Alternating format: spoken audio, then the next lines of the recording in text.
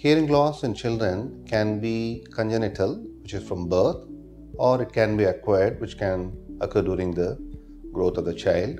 When we suspect hearing loss, we need to diagnose it by doing tests like autoacoustic emission and auditory brainstem response audiometry.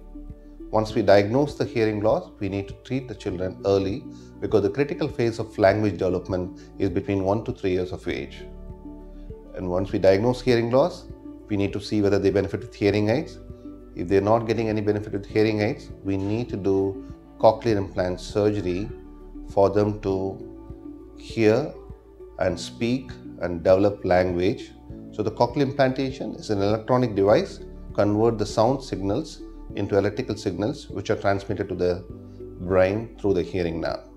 So this is an important step we need to undertake for children with hearing loss. We need to diagnose them early and we need to treat them early.